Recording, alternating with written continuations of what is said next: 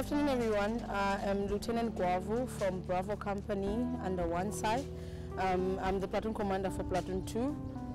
Today, 5 o'clock in the morning, I deployed 4 groupings that went to Delft, Cape Town CBD, Khayelitsha, and Philippi East.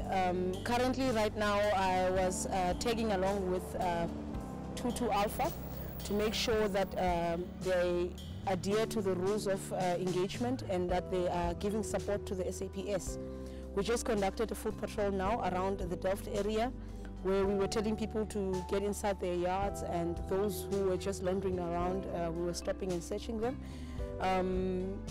Most of the time when we are in this area, we experience challenges where people try and not adhere to the rules.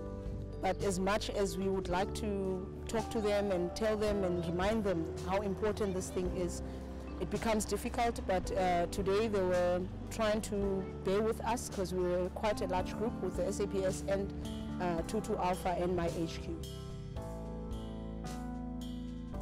I joined the military in 2011. I didn't know anything about the military. I just saw pictures from TV and movies. But the moment I got here, I got trained to know a lifestyle that is quite different to the civilian life. I was told that I'm a soldier regardless if I'm male or I'm female, and I adapted to that environment. For me, it's been a great experience being in the Defense Force, although there's challenges there and there.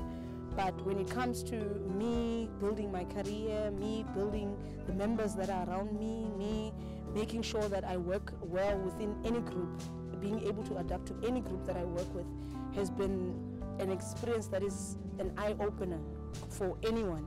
I think everyone can testify in the military that this doesn't even count as just an experience. It counts as a lifetime achievement for most of us, because we learn skills that we didn't know about. We actually try and maintain discipline at everything that we're doing. And for me and for everyone, I think that's the best thing that we've come to learn in the military. Me being an officer, a young one, also has opened my eyes into other things when it comes to making sure that all your members are adapting to the orders that are on the ground, making sure that the well-being of your members is taken care of, has been eye-opening. We deal with different things, but every day we are hustling and making sure that we are strong, not only for us, but for our members, and also just to maintain the mandate and the vision of the SANDF.